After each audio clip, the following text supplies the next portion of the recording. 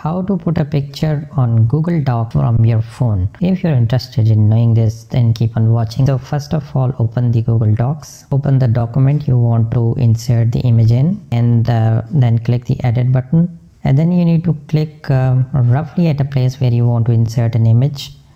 And then once you have placed the cursor at an appropriate place, then you need to click this plus button on the top. From the pop-up menu, you need to click the image, and from here you have three options. You can search the web, you can take a new picture with the help of your camera, but if you already have a picture in your mobile, then you need to just click the from photos, search for the image you want to insert, and click that image will be inserted in your document. But you need to stay with me, I'm not going to take much time. What you need to understand is that you need to how you can move this image at an appropriate place where you want to place that. So first you need to click the image. Once you long press the image, you will have the edit options at the bottom.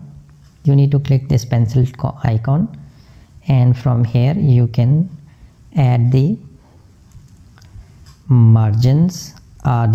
From here you can add a border around the image, and you can change the color of the border also.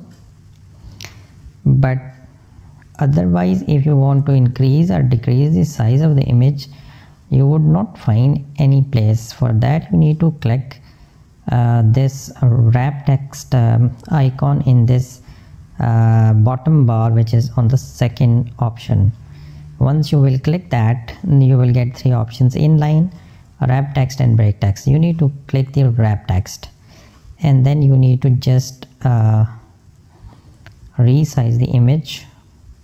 I will reduce the image size in accordance with my document, and then you can simply drag the image to a place where you want the image to be, and your image will be adjusted at that place. Once you are satisfied with the size and place of the image, you just need to click the tick mark on the top left hand side, and your image will be inserted in your document.